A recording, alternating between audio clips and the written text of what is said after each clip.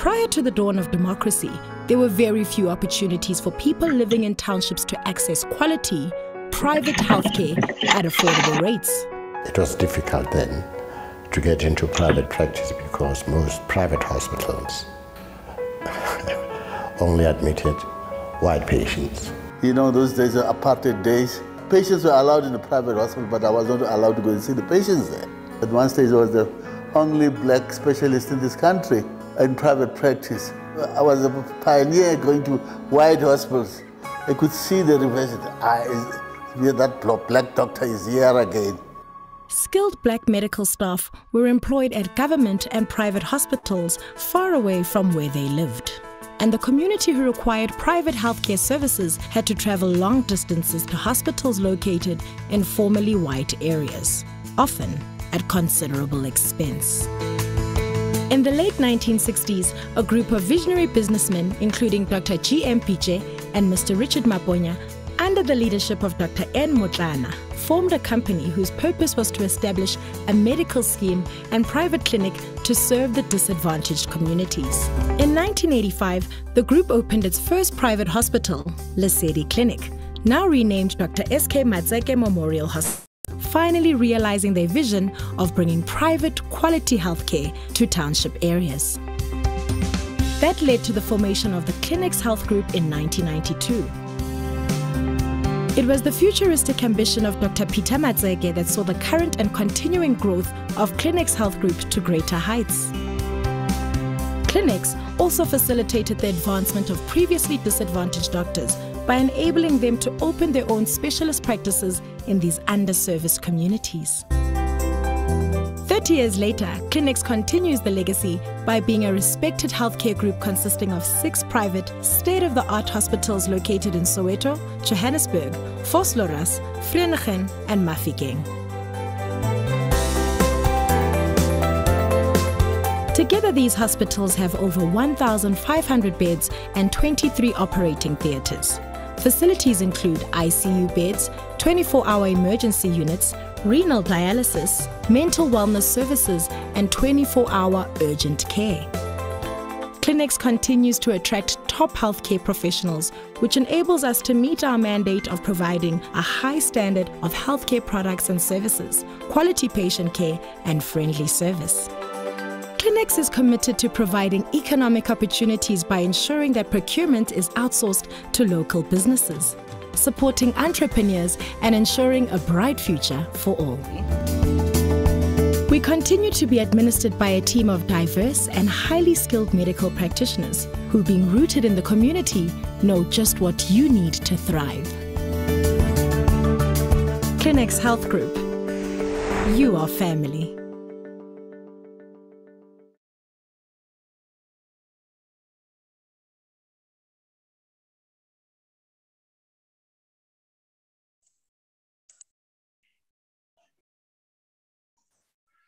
Good evening, colleagues. We wish to welcome all of you to another session of our weekly webinars brought to you by Clinics Health Group. It's been an exciting journey to be part of this program of bringing information and medical knowledge to a number of colleagues from both the public and the private sector, and also including medical officers, GPs, specialists, nurses, and all other allied health professionals to these webinars. And so this evening, once more, we are glad and excited to be bringing you an exciting topic that covers the wide spectrum of healthcare delivery in our country, both in the public and the private sector. But before we do the introductions, I just want to welcome all of you and also indicate that this is a fully accredited webinar. At least this is an ethics session. Those of you who've been asking for sessions with ethics points, we are glad that we're able to do so tonight. And so make sure that when you registered, you've supplied us with your full details, giving us your registration numbers according to your registration, the profession that you're registered with, and also provide us with your contact details and email address And those who are registered with HPCSA know that your information, as soon as you've given us that information, it will be provided and be uploaded to the HPCSA, and you'll be then be provided with the full points for attending the session. Normally, these sessions are 1 point or 2 points, depending on the duration of the sessions and the application that you've made. So we are glad that you've joined us this evening. And also, please make sure that you switch off your audio and also your video, so that at least we enhance the reception as we continue with our webinars. We know that some of us have also been affected by load shedding, just came unawares. Perhaps others might be affected by load shedding. But nevertheless, we'll continue with our sessions, with the session for this evening. And this evening, we are excited to be bringing you a topic that is quite pertinent within the profession, and all of us would love to know what's happening and how to protect ourselves and how to protect the patients in providing quality healthcare. And the theme or topic for this evening is duty of care and medical negligence. When you were registering, there's a preamble that has been put there. I think our speaker will be talking about that. But we're excited to have Dr. Howarth, who's actually speaking to us all the way from Leeds in the UK. He's busy there doing part of the work that he does with the organization that he works for. And Howarth is the head of medical services, Southern Africa Medical Protection Services. He's a qualified medical practitioner and also a qualified specialist in obstetrics and gynecology. He also has an MPhil.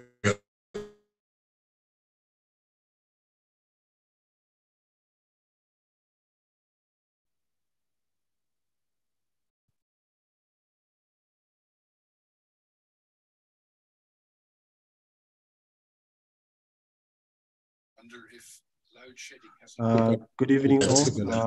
Apologies for that. Indicated. We have lost Dr. Bila for a bit. Sorry? Hi, Dr. Bila, we lost you there for a bit. Oh. Yes. Have you lost me? I think it was load shedding. The lights were coming back and it looks like the lights are back. No problem. Sorry. Am I back now? Yes, it's fine now. Oh, okay. I don't know why you lost. Yeah, I also was saying, producer Dr. Graham Howarth, who's here with us all the way. He's a South African, but currently is in Leeds, and we're grateful that he accepted the invitation to speak to us. And though he's far away, I think the beauty of internet is that we can still log in.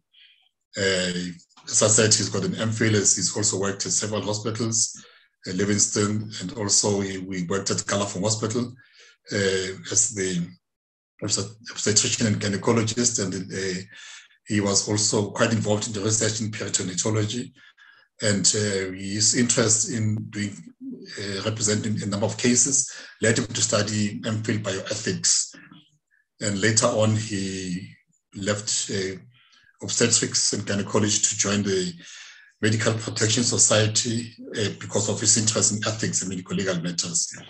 As you said, that he's the head of medical services, Medical Protection Society, Southern Africa. So we are glad to have you, Howarth, and thank you, Graham, for being with us this evening and speaking to us all the way from Leeds. And we talk about the celebrations that are taking place in Leeds for the team making it to the Premier League once more. Thank you and welcome. Thank you. Well, thank you very much for the opportunity to speak to you this evening. Thank you very much for the welcome, and thank you also for introducing me. Maybe a couple of words on Leeds. Of course, many of you will remember that Lucas Radebe was here in Leeds, and he's a much celebrated and venerated hero here in Leeds. Although, of course, they can't say Radebe, they call him Radebe. But be that as it may. This evening, I'm going to be talking about So You Have Been Sued, what does it mean? Excuse me, and I'll be talking a little bit about responsibility, accountability, liability, and blame as well, because I think those are things that people occasionally get a little bit confused about. And I'm particularly interested in the concept of blame. And I also have a particular interest in doctors who have been criminally charged with culpable homicide. But this evening, I'm talking mainly on litigation, and it's a threat that sadly hangs over all clinicians, not only in South Africa, but around the world.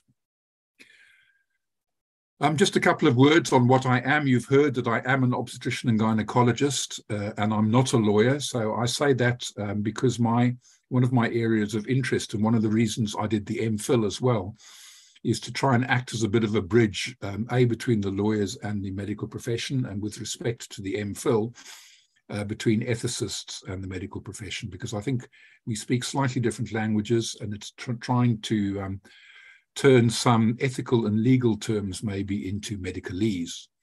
So what I'm not is, I am not a lawyer, so I'm sure some of you will have LLBs, and do excuse me if you're not absolutely in agreement with some of the terminology that I use, but what I'm trying to do is simplify things and make it more palatable to our colleagues in the medical profession.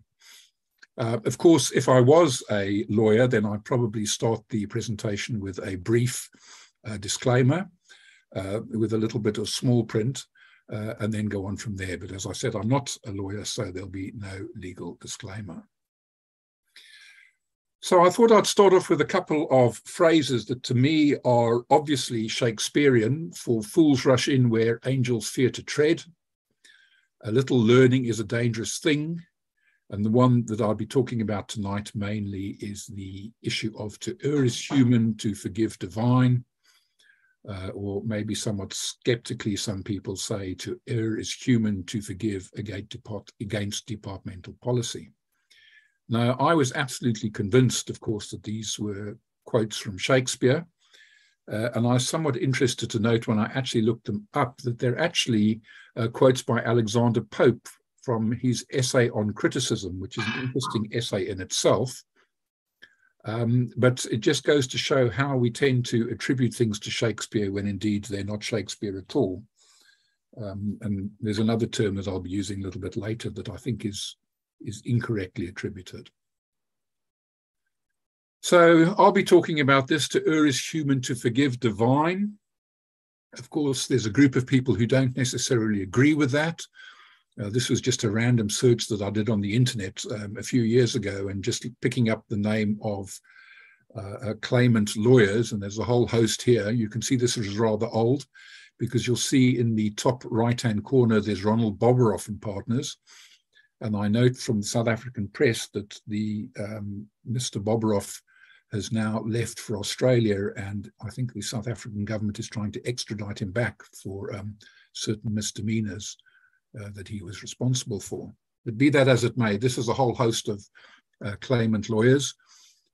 I often am in South Africa, and if I'm on the road, like you, probably listening to the radio, and it's not strange if you drive between Johannesburg and Pretoria, which used to be a relatively quick drive, but now is becoming longer and longer, to hear at least one or two, if not three, advertisements for lawyers advertising with respect to clinical negligence. So, I mean, they're out there, and we've got to be aware of this threat that we have. So I'm going to be talking to a certain extent, and I'm going to just drop my diary, the metaphorical thump. You are sitting maybe in your sitting room and you hear this heavy envelope pushed through your letterbox to thump on the ground like that. Of course, I realize now in today's modern society, many of us don't have letterboxes. Our post is either delivered to the practice or alternatively to the local postnet post box or a post box nearby. But the fact remains is it's opening this rather large and officious looking envelope. And the first thing, of course, I suspect most of us do is sigh a sigh of relief because it's not from the South African Revenue Services. But then as we open it, we realize that there's a letter of demand inside there. And it's quite possibly also accompanied by a document known as the particulars of claim, which sets out exactly what the claimant feels you've done wrong and exactly how much you feel they feel that you owe them now.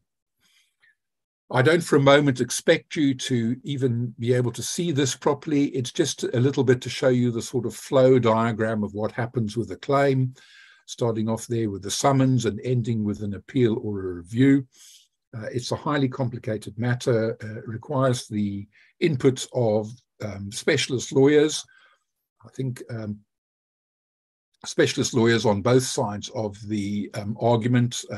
For the claimants, they're probably better advised should they be using lawyers who specialize in medical negligence, and likewise their advocates or counsel. And we, of course, and our competitors, I have no doubt, use what we feel are the best defense lawyers in the country. So essentially, if you are sued, what are the issues? Well, if someone wants to sue you, there are 3 hurdles that they have to cross. They have to prove that you owed the patient a duty of care. They have to show that you breached that duty of care. And then there is a causation argument, and the causation argument goes around showing that what the patient is suing you for, the injury that they're suing you for, if you will, is as a result of the breach of duty of care, and the breach of duty of care being where the allegation is that your management of the patient didn't come up to scratch. And I'll be talking more about each one of these as we go along. So first of all, I'd like you all to think and reflect on your major obligation to patients. And, what is or what are our major obligations to patients when it comes to their care? And I think virtually every medical student, and probably the vast majority of qualified doctors, the first thing that comes to mind is this term primum non nocere, which means firstly, do not harm. Now, I think it's been ascribed to Hippocrates and appearing in the Hippocratic Oath. I don't speak or read Greek, but I'm told it doesn't actually appear in the Hippocratic Oath. This, of course, is Latin anyway. And it was something that's brought up around the 17th century, although I think the sentiment almost definitely appears in the Hippocratic Oath. And the sentiment is, firstly, do not harm, which, of course, is a negative obligation, an obligation not to harm someone. There's no positive obligation there. The obligation is not to harm. And it's very similar, really, to your obligation to everyone around you. I mean, of course, people can sue you left, right, and center for negligence on a whole host of areas. And the vast majority goes around not harming someone. You've harmed someone, so they say there is an obligation not to harm you. But in medicine, we have a special relationship. We have the doctor-patient relationship, or the dentist-patient relationship, if you will, or whatever healthcare professional-patient relationship. So there is a slightly different fiduciary relationship there, which I think, well, I know, to be quite honest, takes us beyond this major obligation of firstly, do not harm. So what is a brief summary of your legal obligation to patients, or your other legal obligation to patients? And I think a brief summary is, thou shalt take care. I mean, that's why patients come to you. Firstly, I'm sure they don't really think that they're going to see the doctor so he doesn't harm me. They think to themselves, well, I'm going to go and see this healthcare professional, so they'll take care of me. They'll do something positive on my behalf. So not only do you have the obligation not to harm, but you have the obligation to take care. Thou shalt take care. And you can summarize that even more briefly into take care. So we have a negative obligation, and the obligation is primum non nocere, do not harm. You can hear the negative there, do not harm. But we also have a positive obligation, and there you can hear take care. You must take care. And that is primarily why patients come to see you. So when someone asks you about your obligations to patients, and it shoots across your mind because I think it's been inculcated into all of us, this primum non nocere, there's an equally, if not more important obligation, that positive obligation to take care. And to be quite honest, if you look at the majority of litigation against doctors, it is around this issue of taking care of patients. So I'll talk a little bit more in detail about this, but if you look at the elements of delict in South African law, the first thing that the lawyers look at, is the conduct. Was the conduct an act or an omission? Now, the act is the act where you cause harm. And that's what happens in the vast majority of cases. If there's an omission, it's not impossible, if there's not a special relationship between you and the individual who's suing you, that that they will be unsuccessful if it's an omission. But in our case, we have a specific obligation to take care. So we can be sued in delict or in negligence, either for conduct where we have an act, where we do something, or an omission where we can be sued for something that we didn't do. I'll speak briefly a little bit further on of wrongfulness and the like. So remember then, we have a positive and a negative obligation. So we can be sued in delict or in negligence, either for acts or omissions. So for those of you who are naive to the law, a little bit about a civil claim. You'll be aware of the fact that we have the civil law and the criminal law. And firstly, a little bit about the civil law. It's private law, and it's to uphold an individual or a corporate's interest and rights. It's to compensate and protect. I think the important point, and I'll come back to this a little bit later, is it's not punitive.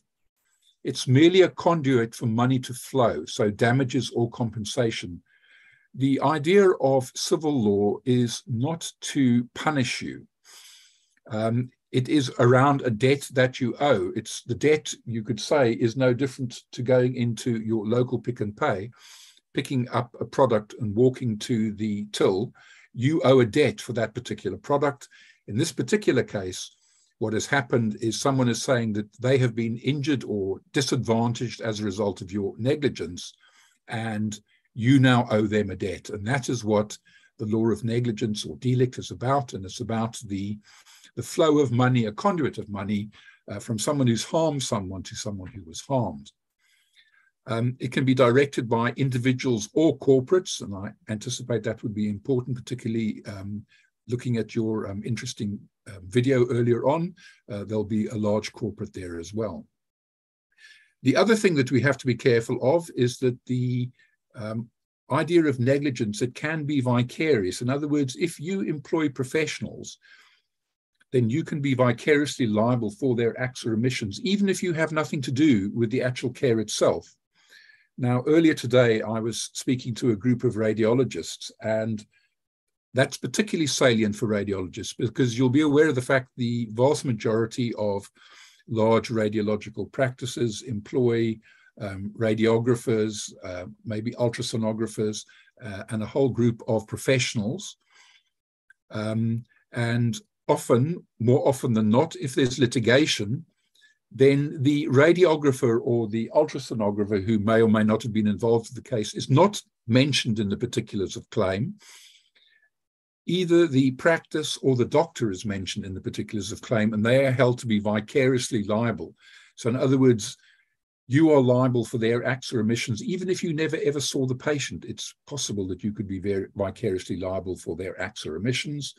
And the other great example of that, of course, is the state, where the state is vicariously liable for the acts or omissions of people who are employed by the state. So if you work for the state and you're working on a state patient in a state hospital and you are an employed state doctor, then the state is vicariously liable for your acts or omissions. And although you may be named in the particulars of claim, at the end of the day, the state is responsible for compensating the patient. We've got some interesting terminology in South Africa. There's still a tendency to call a claimant a plaintiff, excuse me, although I prefer the word claimant because it's a lot clearer. People become confused if you talk about the plaintiff. And the defendant, of course, is fairly obvious. That's the person who claims that they haven't been negligent. The onus of proof in a civil claim is based on the balance of probabilities. So if I want to, I have to show on the balance of probabilities, it's more likely than not that I wasn't negligent. Or alternatively, the claimant has to show that it's more likely than not that you were negligent. So the onus of proof falls on the claimant. They have to show that you were negligent. But legally speaking, it's a relatively low bar. It's 50-50. All you've got to do is convince the judge that your story, your argument, your experts, their defense and their reasoning trumps that of the other side. So it's a relatively low bar when it's compared to criminal law, of course, which I'll talk about in a moment. I'm also really interested, I told you earlier on that I'm interested in this concept of guilt, and we'll move on to that a little bit later, but in this triad, the distinction between responsibility, accountability, and liability. There's very definite distinctions here. And the best way for me to explain them possibly is to use the state as an example. Let's say that you were an intern in a state hospital and you were working at night and you were under the supervision of a registrar, or possibly a consultant, or a registrar and a consultant. And the registrar asks you to do something and you go and do it, and despite you doing it to your very best, something goes wrong and you are responsible for what happened. You did it, you are responsible for it. But who's accountable? Who is answerable? Who at the end of the day takes the, let's say, the decision-making responsibility, the accountability? And that's quite possibly going to be the registrar or the consultant. They would be held accountable. Now, as professionals, of course, even an intern is held responsible and accountable. And let's say that the patient complains to the Health Professions Council. They might say that the intern is partially accountable. But at the end of the day, if they're working under supervision, it's quite possible they'll also criticize the registrar and or the consultant because they are accountable. They weren't responsible. They might not have been directly involved, but they are accountable. But what if the patient sues? Who then compensates the patient? Now, remember I said earlier on, as a result of the Treasury regulations, the state is vicariously liable for the acts or omissions of state doctors.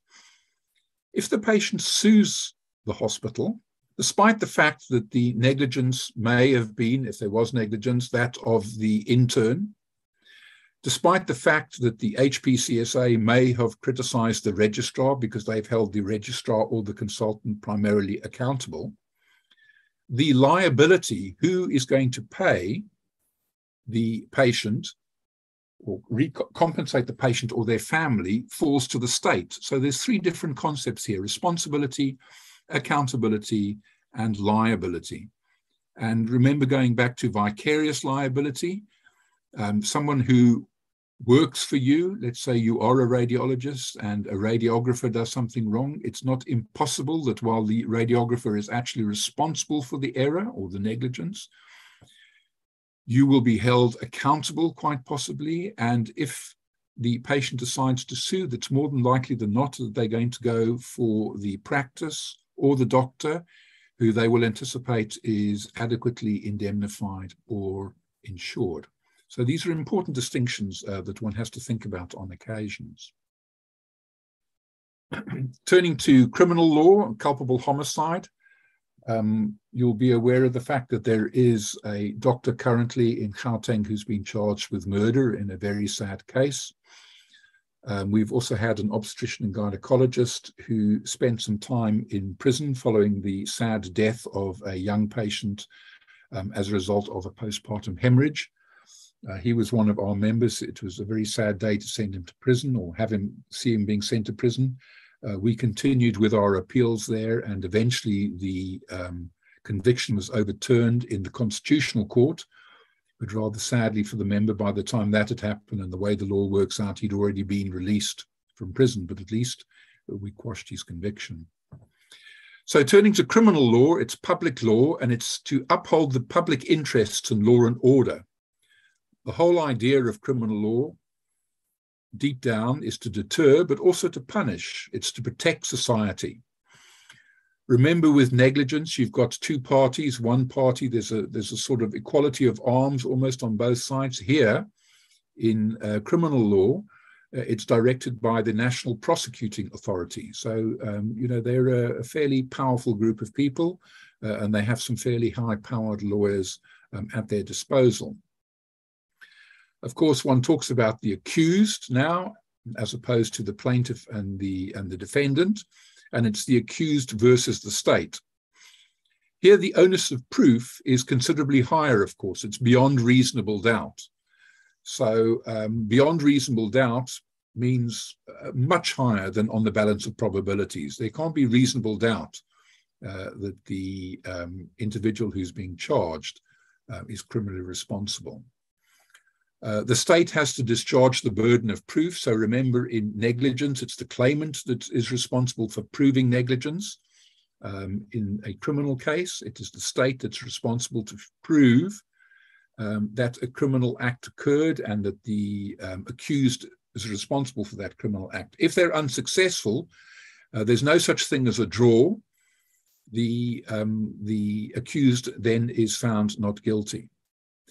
Of course, if the outcome is to the accused's disadvantage, a conviction damages the patient's or the individual's relationship with society tangibly. I mean, it's who wants to have a criminal conviction, and symbolically, it might be difficult to travel, or worse still, you might have to go to prison, as sadly happened in the particular case that I was talking about.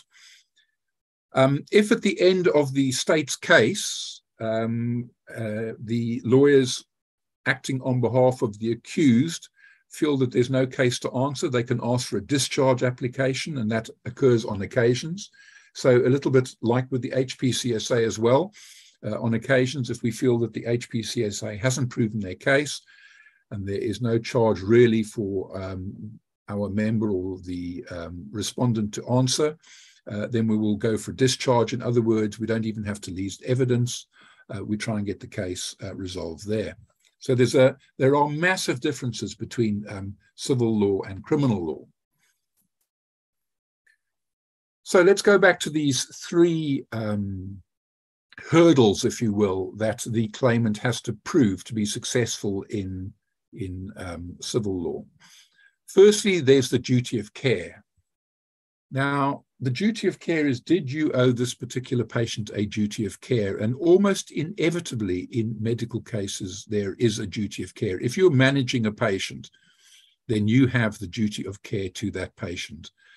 And I can think of only two cases that in the 20-odd years that I've been involved in South African cases where we have argued against the duty of care. The one was, if I remember correctly, a GP in Umhlanga. It was around a holiday maker. There was no relationship between the two, and the holiday maker tried to draw the GP into a particular case. And if memory serves me correctly, we were successful there.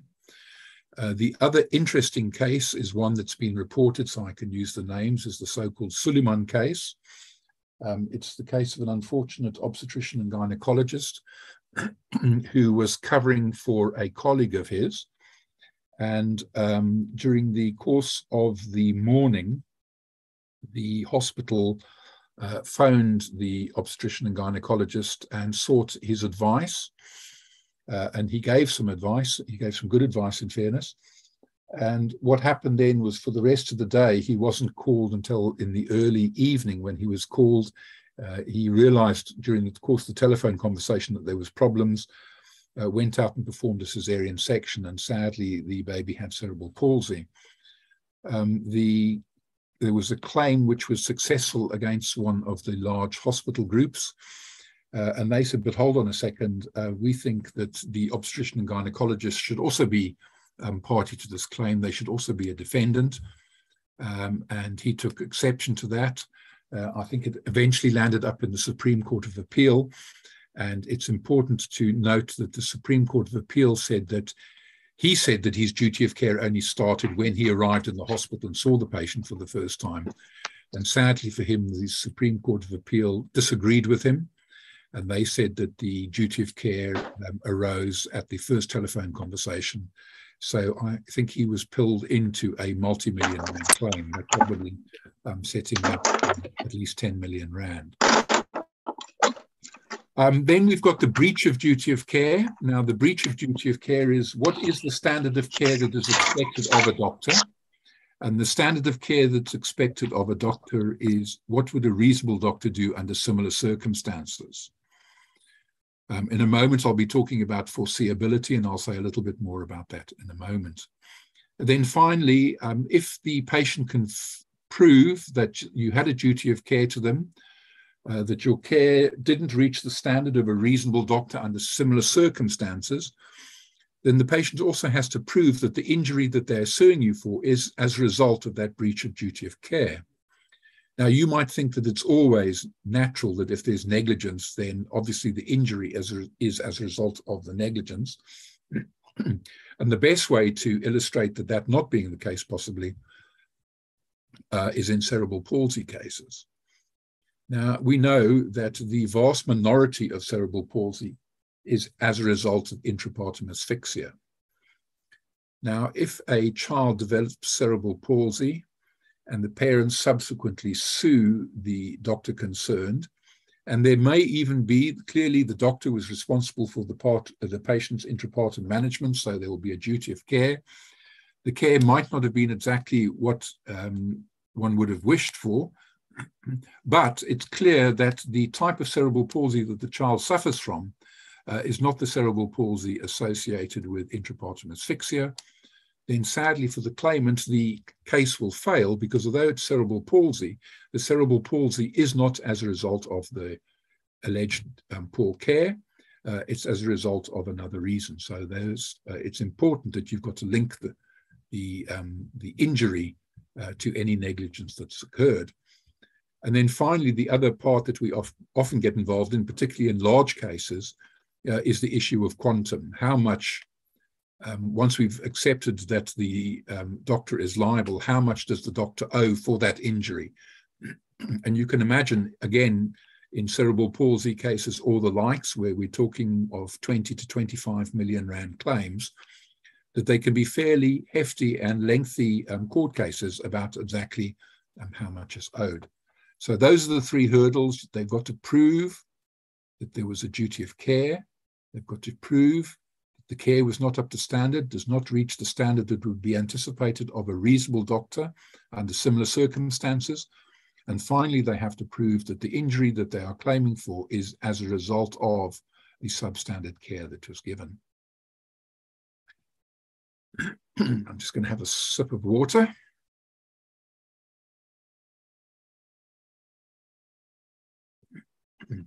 So if you look at the elements of delict in South African law, the first one we've spoken about is conduct, act or omission. Then we move on to the wrongfulness of the conduct. Now, I'm not going to go into that. You could write a PhD, or indeed many PhD theses have been written on the wrongfulness concept in South African law. But very, very briefly paraphrased, it goes around that if you, through your act or omission, harm someone else, then there's a reasonable chance that there's a wrongfulness of conduct. And let's just leave it at that. It's far, far more complicated. But for the reasons of this lecture, I think it's more than enough. Then there has to be fault. In the vast majority of cases, the fault is negligence, but we can also talk a little bit about intention because I'm particularly interested in that area as well. Then we move on to causation, which I think to a large extent I've hopefully covered. But the question is asked is but for. So but for the negligence, would the injury have occurred? So if there wasn't the negligence, would the injury have occurred? If the answer is but for the negligence, the injury would have occurred, then probably the claimant is going to be successful. And then you move on to the fifth step, which is the damages step. And that is the one where we decide how much a claim is worth, how much would we be willing to pay, or how much would the claimant be willing to accept for the injury that's been caused as a result of the negligence. Now, I was really interested, it's probably about 2 years ago now, I was speaking to a colleague of mine who I've known for many years. We were undergraduates together, and he was involved in a particular case.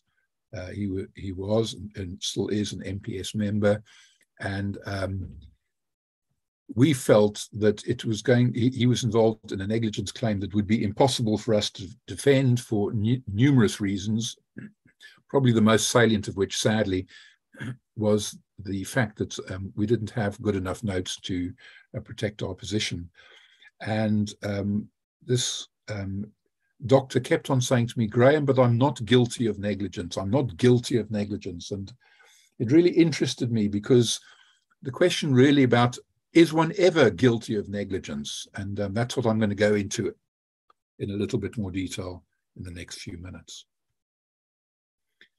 So remember the triad of responsibility, accountability, and liability.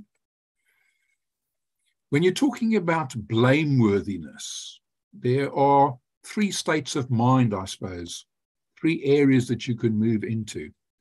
One is negligence, the other is recklessness, and the third one is intent.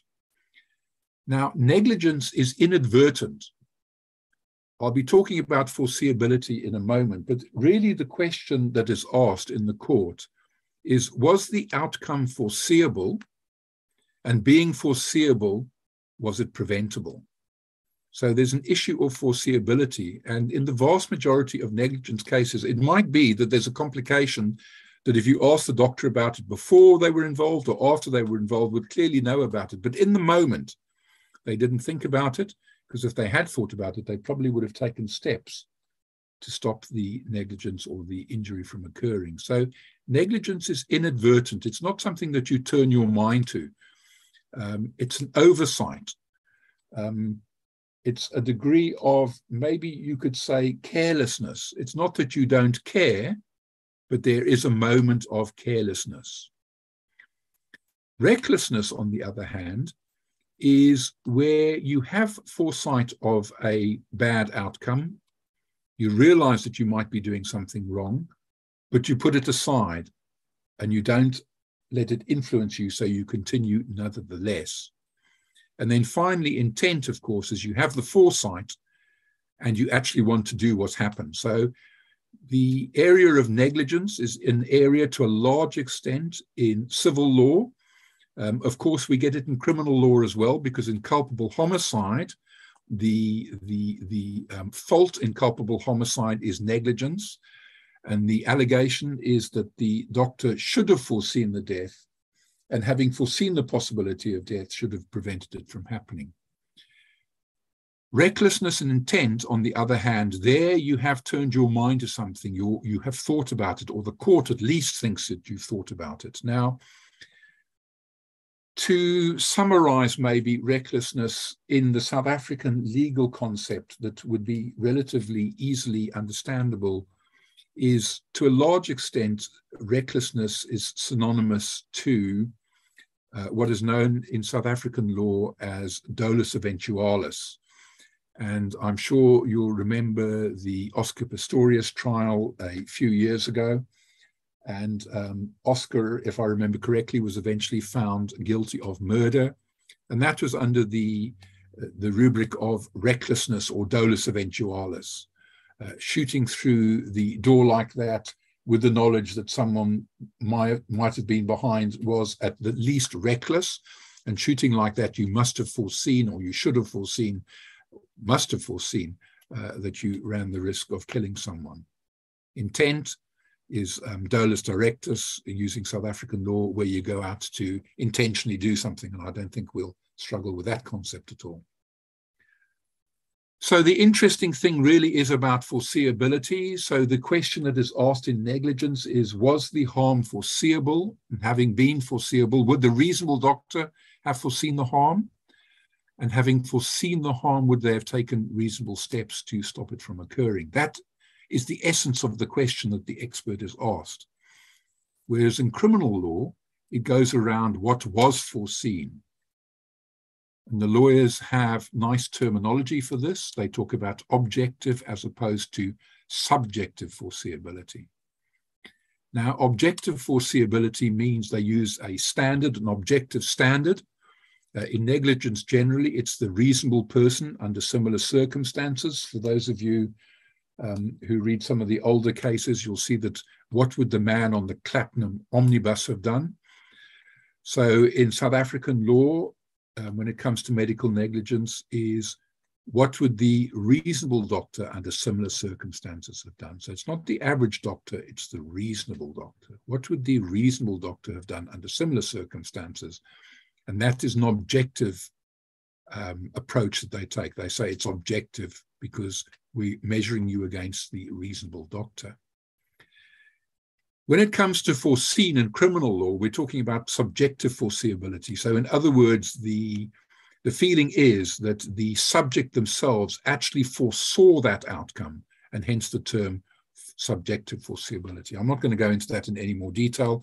It becomes very interesting when you're talking about the likes of dolus eventualis or direct murder. So if we move beyond that triad that we had, it's onto the pentad. So we've got, you can be responsible, you can be accountable. If you harm someone through negligence, you can be liable. The question of blameworthiness, to my mind, goes around a state of mind. I don't think personally that you can be blameworthy, morally blameworthy. If you are negligent, it's an inadvertent error. You didn't do it on purpose. You didn't turn your mind to something. Someone might say, well, it's unacceptable that you are careless. But criminal law, there is no criminal law with respect to to negligence in South Africa for injuries, unless, of course, there is the patient dies. And for that also, I don't want to take, or I suppose I should remind you that if you don't take consent, it's possible that you can assault a patient. That would also be criminal law. And then finally, the issue of punishment. Of course, you shouldn't punish people unless they are blameworthy. So subjective foreseeability, I think, is responsible. You need for blameworthiness. You need to know that the person actually foresaw the outcome, either put the patient or whoever at unreasonable risk and continued nevertheless, or alternatively did something with intent. So that it was foreseen, it's subjective foresight. So in closing, really then, just to remind you of the three hurdles in negligence. The simple idea is the duty of care, which in the vast majority of cases is almost automatic. The next question is, did you manage the patient as a reasonable doctor would have done under similar circumstances? Did you foresee the outcome that could have occurred or that did occur? And should you have taken reasonable steps? Would the reasonable doctor have foreseen that outcome and taken steps to stop it from occurring? And finally, the hurdle that they have to cross, the causation hurdle, is the injury that they are claiming for as a result of the breach of duty of care or the suboptimal care that's subsequently or previously been shown. The elements of delict in South African law is conduct, the act or omission, the idea of wrongfulness. It's seldom that that's an issue of content or conflict. Fault in delict is inevitably negligence. Causation is that but-for test. And of course, there's the issue of damages. And then we go on to the quantum. So there's the pentad: responsibility, accountability, liability, blameworthiness or culpability, and finally punishment. So thank you very much for your attention, and I'd be more than happy to take questions. Thanks a lot, Dr. Howarth, for this presentation. I think just explained everything about medical negligence and duty of care in a very simplified manner, so that we are able to understand what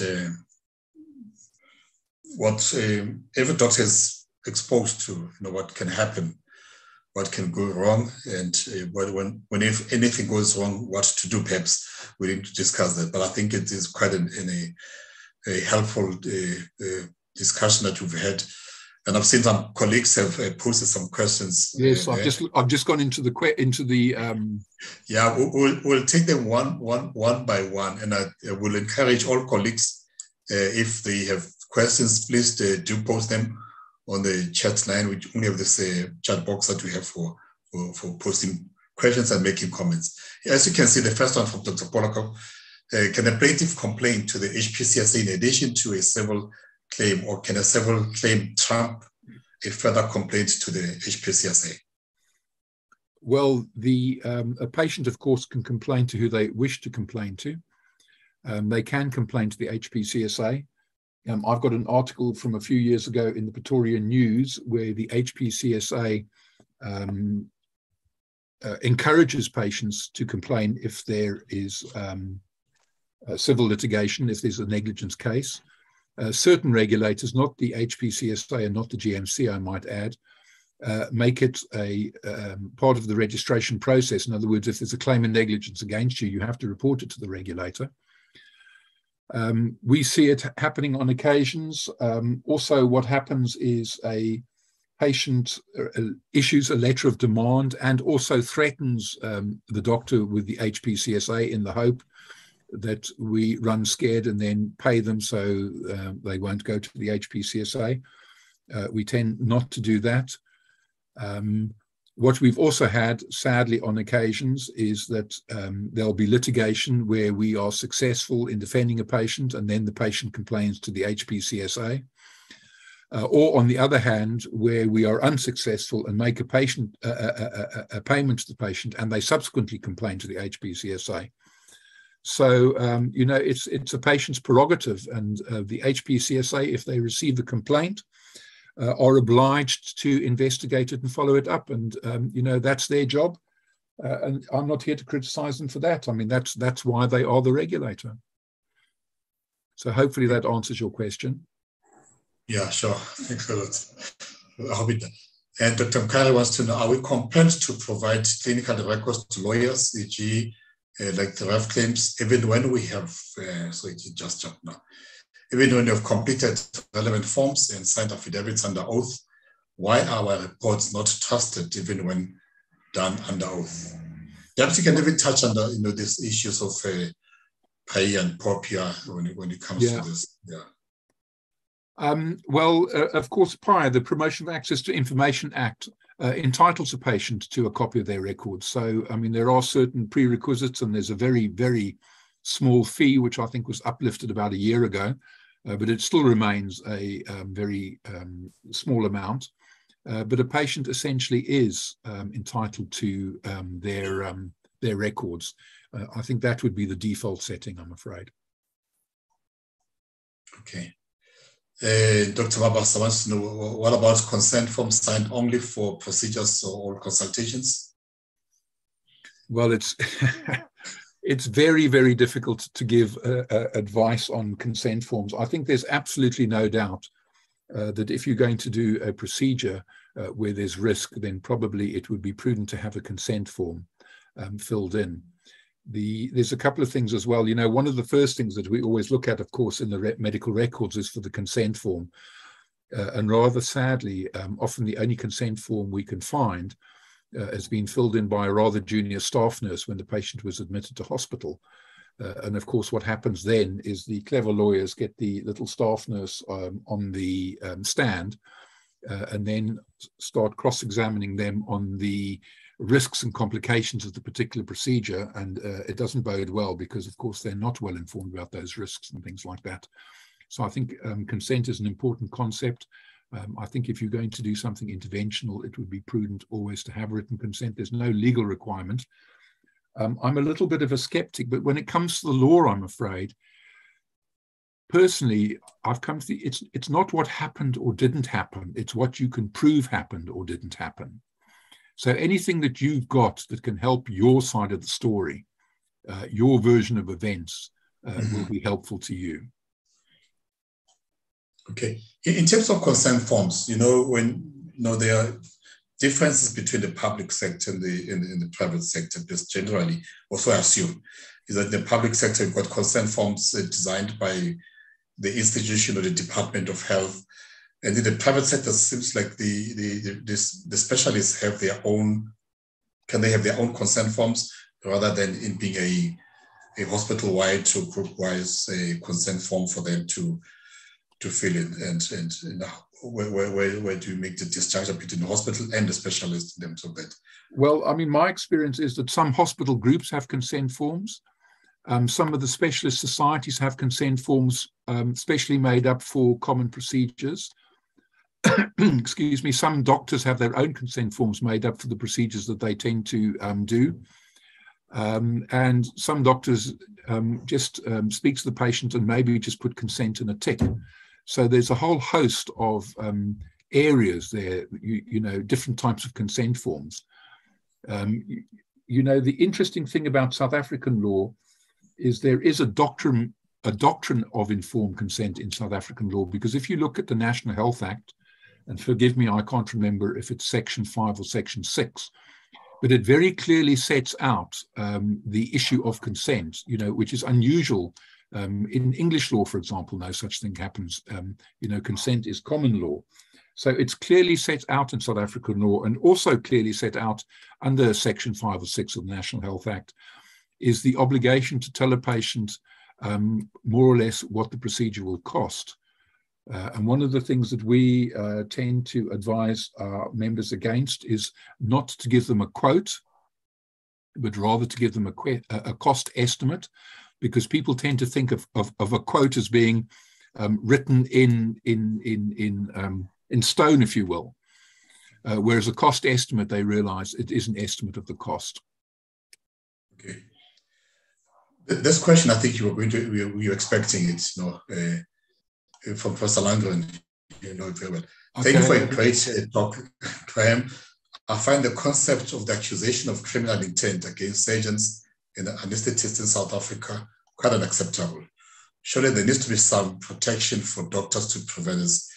It is almost as if we are fair game. You mentioned two cases of doctors who were criminally charged, I think. Yeah. Well, so I know, maybe before you answer, I know that I'm going to put some of the colleagues on the spot. There are people from the HPCSA here. I know that they're not here in their own positions, but they could maybe make a comment, because that has been quite a matter for a contentious matter. There's been an uproar also by quite a number of colleagues in the country when these cases went to the courts. Well, maybe while they're thinking about it, maybe I should. Yeah, no, that's fine. You can go ahead. I was just trying to put you want to hear. I think Prof. Langen wants to hear your comment, your opinion on things. I think the important thing to me really is the issue of intent. Once there's intent, then you've moved into the area of dolus eventualis or dolus directus, and we're talking about murder. Now, there is a doctor who's been charged with murder. And that is very frightening, but it's extremely rare. More common, and we've seen numerous cases like this. And there was going to be a big case in Pretoria recently, but sadly the doctor accused died. But it goes around culpable homicide, and culpable homicide is where there's inadvertent. It's part of the care. And due to possibly a negligent oversight on behalf of the doctor, if they're found guilty, then the doctor is found guilty of culpable homicide, which is a criminal offense, and runs the risk of going to prison. And it is not a theoretical risk. It is a real risk, as we know, because we've had a colleague who spent time in prison. Mm-hmm. Now, like Professor Lundgren, I feel very uncomfortable with that. We've spoken to the Medical Association. I know that they are very keen to have a Lekgotla and involve the likes of the HPCSA and possibly government in this. The problem in South African law is that the level of negligence is low. So we say, what would a reasonable doctor have done? If you look at English law, then there has to be gross negligence. Now, gross negligence, to my mind, is very different to negligence. The question is very different.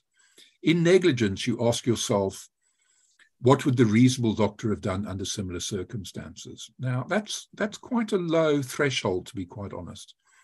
In gross negligence, you say what this doctor did, no reasonable doctor would have done under the circumstances. That's vastly different level. If you look at a place like Scotland, they've gone even further and they've moved to recklessness. So in Scotland, to be found guilty, and they also use the term culpable homicide, whereas in the UK and New Zealand, they use the term manslaughter. In Scotland, it's got to be recklessness. So there is a degree of intent. Now, recklessness is that you know that you are putting a patient at unreasonable risk and you continue nevertheless. That's a much higher. There is a level of intent there, much more difficult to prove, a much higher level. I speak under correction, but I think subsequent to bringing recklessness in Scotland, there hasn't been a single conviction. Now, the problem we have in South Africa is one can equate recklessness to a certain extent to the concept of dolus eventualis, which is a murder conviction in South Africa. So I think success for us would be to change the level from negligence to gross negligence. So in other words, if someone did something that no reasonable doctor would do under the circumstances. So let me give you an example, and I hope Chris Lundgren won't take exception to this example. Let's say it's an anaesthetist and they do something that the average anaesthetist or the reasonable anaesthetist wouldn't have done under the circumstances, and the patient dies. Then in current South African law, they can be found guilty of culpable homicide and go to prison. If we move it, let's say, to gross negligence, it's slightly different. So here, let's say, to convict an anaesthetist, let's say you have an anaesthetist who is working with a sick patient, takes a telephone call, leaves the theatre, goes outside. As he walks outside or she walks outside, realizes that there's something going wrong, continues with their telephone conversation. When it's over, then goes to the bathroom and then goes and has a cup of tea and then comes back to theatre to find the patient moribund. Now, that is gross negligence, and I don't think any of us would take exception to a colleague like that facing the possibility of a culpable homicide. Yeah, definitely. That one is, yeah. So, I'm trying to show that there's a vast difference. When I read through cases, particularly obstetric cases or gynae cases, I often think there, but for the grace of God, go I. And that's all of us for negligence. It's an inadvertent oversight. We've all been negligent on occasions, I can assure you. But the outcome has not been bad, and the patient definitely hasn't died. And it's just such a low threshold, I think, for the possibility of a criminal conviction, where it's inadvertent. You haven't turned your mind to it. Of course, it's easy for me to say because I haven't lost a relative, through a doctor's negligence. But I do think South African doctors are at an unreasonably high risk. Yeah. You've been giving your inputs to the Law Commission. I think there's some process that is underway now with the Justice Department. Comments on that and the process that is unfolding. You may comment about the possibilities of effecting some changes in the law. That's correct. Now you're going to put me on the spot if you ask me what we said. No, I didn't ask you that. But we've got it. It's the submission is, I think it's available publicly. Yes. Some of them. Yeah. You want to comment? Another one, is a duty of care doctrine still applicable in the South African context as opposed to a reasonable person test as a test for negligence? I think you're asking two very different questions there. The duty of care is your duty to the patient. The reasonable person test is the standard of care. So once you have a duty of care, if we establish that I have a duty of care to you, then the next question the lawyers have to ask is, given that duty of care, what was the standard of care given? So there's a distinction between duty of care, which you will remember is the first hurdle that needs to be crossed, as opposed to the second, which is the standard of care. Mm-hmm. Can I go back to the case of the obstetricians? You mentioned that it's so likely that there is a possibility of them being negligent in a way because of what happened, but you said that sometimes a life is not lost. There is an issue that the premiums that have to be paid by obstetricians and gynecologists is quite high, and some of them perhaps may not want to be able to do that and take a risk. What would be your advice to such colleagues to say, well, now that we've mentioned cases of what might go wrong? Yeah, the problem with obstetrics is, two things decide to a large extent what premiums would be, is how often you're sued and how much you're sued for as a group. Now, the problem with obstetrics in particular, and pediatrics to a certain extent, to a lesser extent, is, you know, we look at massive claims. Now, obstetricians have two, they are a little bit, they're not like a dromedaris camel, which has one hump of risk. They have two. They're like a Bactrian camel. They have the early risk of missed structural and chromosomal abnormalities, you know, so Down syndrome, fair enough, becoming less common. The likes of neural tube defects. You know, so now those claims all come in at around 20 million rand a pop. And then, of course, they have the intrapartum risk, where, again, we're talking 25, you know, 30 million. We've had one for 90 million with twins. Fortunately, that's fallen aside. So there are massive, massive claims, and therein lies the rub. If you look at the NHS, for example, 50% of their liability is obstetric liability, and about, off the top of my head, about 40% of our liability is obstetric liability. So the problem for obstetrics and gynecology is not that they are bad doctors. It is that the claims are so high. And I've written a couple of articles that are in the South African Medical Journal and the South African Journal of Bioethics and Law. And I quote someone from one of the American articles, which is really interesting, is that it's never been safer to have a baby, but never been more unsafe to be an obstetrician and gynecologist. Oh, it sums it up. Yes. I don't see any further questions. I would have thought maybe colleagues from other associations or could just maybe have one or two questions for you. But perhaps you've covered so much in greater detail that there isn't a lot to ask from this presentation. If there are no further questions, unless there's someone who just wants to raise and unmute themselves and ask a question, I'm going to move on and ask Dr. Ernest Kenoshi, who's the Chief of Operations within Clinics Health Group, to make the last comment and closing remarks.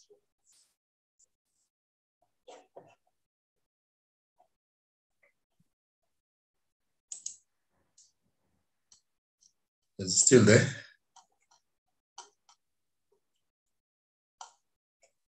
Oh, it doesn't look like. I'm going to ask Professor Langren if you can just do the closing remarks for us, if it's okay with us doing that, working with us in the risk committee.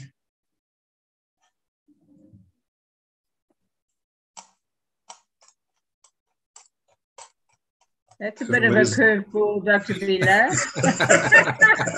You know me. That's a bit unfair. Hi, Graham. Hi, Chrissy. Sure. Graham, you're just amazing. You covered absolutely everything. And I have to tell you that I sent Dr. Bila that article from the UK on duty of care, because I think it's a very important article in medical negligence. And he said to me, who's the expert on this? And I said, there's only one expert on this, and that's Graham Howarth. And I think you have insight into Scottish law, English law, and of course, South African law.